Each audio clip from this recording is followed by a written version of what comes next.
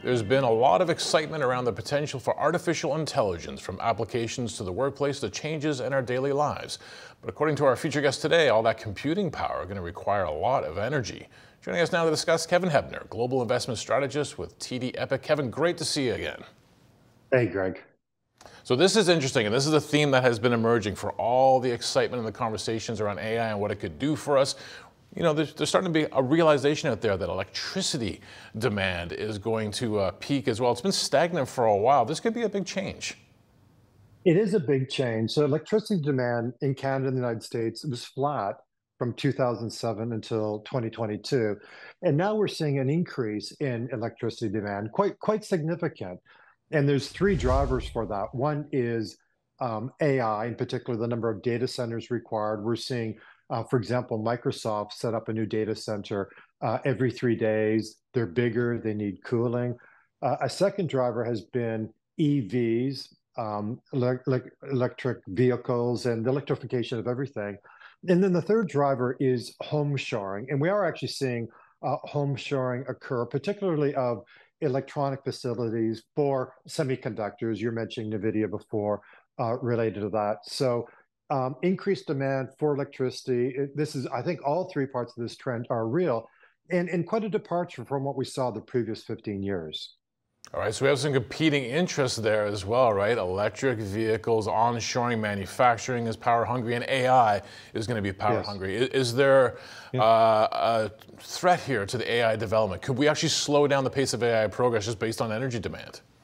I think that is a risk there, and you can think of AI as a stool with four pillars. One is algos and the models behind AI, and there's a lot of developments going there. A second is data, and there are concerns about data, particularly the quality of text data, but we're moving into images, video, sound, and so forth. So data part continues. Compute, you're mentioning NVIDIA, that's a critical part of the development of AI. And we've known about those three for quite a while. The new one this year is really electricity. Data centers are, they're very hungry caterpillars, a lot of their electricity. And this has surprised really, I think the whole energy infrastructure chain over the last 6 months. I don't think that's something people were prepared for. Now, obviously, over the past decade, we've become very aware of climate issues, and Yes. you know, there's been a huge effort by governments, by corporations to try to address Yeah. those climate issues. So you Yeah. start thinking about artificial intelligence being so hungry for energy, so hungry for Yeah. resources. Is climate change Yeah. actually being thought of as not a positive? I think in the short term, I think what's happening with AI and data centers is going to be a bit of a negative. We have, for the last 15 years or so, been reducing CO2 emissions in most of the developed world, and that will continue, but maybe at a slightly decreased pace with the increased demands from AI and so forth. And immediately, if we need more electricity, the easiest way to generate it is through natural gas, and that doesn't require much thought.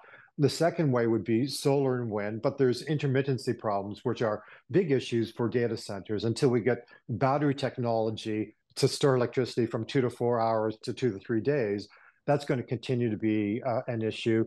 People talk a lot about nuclear, but that's not going to be part of the solution probably for the next decade. Beyond the next decade, I think it's very promising, but it's a technology that we've ignored for quite a long time.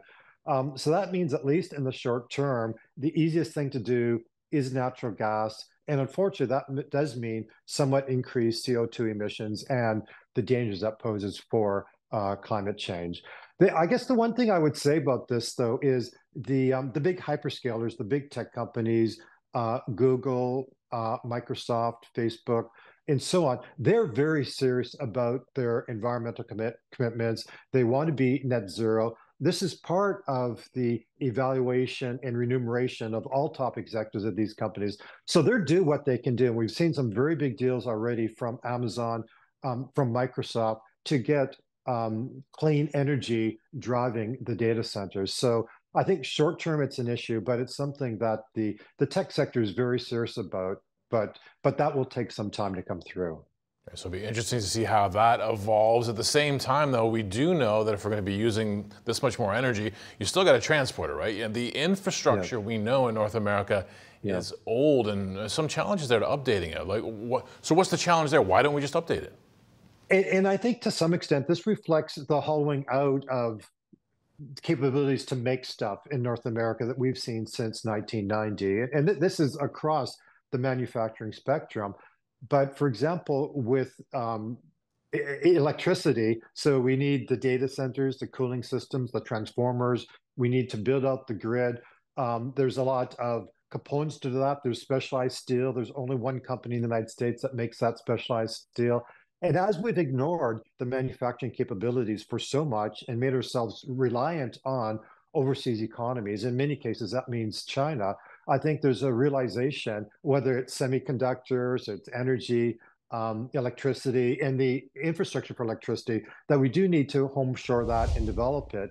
And this is something which has caught a lot of people by surprise. And so I do think it's going to take and ultimately, this is where the world of bits, so if we think about AI meets the world of atoms, the world of bits can move very quickly. The world of atoms, building out the energy infrastructure, it can take a long time, certainly 5 to 10 years. Yeah, we're just showing the audience a graphic that you provided for us in terms of the average age of infrastructure, and it's definitely gone up dramatically in the past little while. So it sounds like we're talking about risks here, Kevin. Risks to the AI trend, energy being Yeah. at the center of it. I mean, how could some of this play out? Yeah, so one risk is that we don't have the energy to feed the data centers, and that slows down the progress of AI.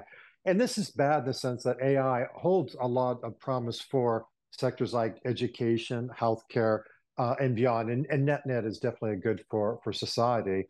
So that is a risk. Maybe it's not even a risk. Maybe that's a likelihood. An alternative risk is we are in the midst of this AI boom, capex boom. The three big hyperscalers promised to invest $150 billion this year. This is a crazy amount of money. And there is a chance that we're replaying the 1990s, that the amount of investment's unsustainable, and there will be a pullback. And so in that sense, that if we do increase the electricity we're generating and transmitting too quickly, we could overshoot. I think 5, 10 years from now, there definitely will be a demand. But I think there are somewhat two-sided risk here, but the balance of probabilities definitely lies in that we won't have the capabilities, and this will slow down the progress of AI. We put all of this together, Kevin. What's the implications for investors? I think it's pretty clear that the first round of all this, from an investment point of view, has been about the semis. What do we think going forward? Yeah, so beyond that, if you look at the sectors within the S&P 500, the number three performing sector this year is actually utilities. We have tech, we have commercial services. That includes a number of the big hyperscaler names. But number three is utilities. So this sector does look interesting, more so than it has the last couple of years. Secondly, there are a lot of these energy infrastructure names. In fact, if you look at the top 10 performers within the S&P year to date, four of those 10 are energy infrastructure names. You know, NVIDIA, everybody likes to mention, but even beyond NVIDIA, there's a number of companies that aren't household names that look very interesting given this theme. And then I think the third interesting idea for investors is we're going to need a lot of real investment in energy infrastructure and broadly in infrastructure. And so these are real assets, they're real funds.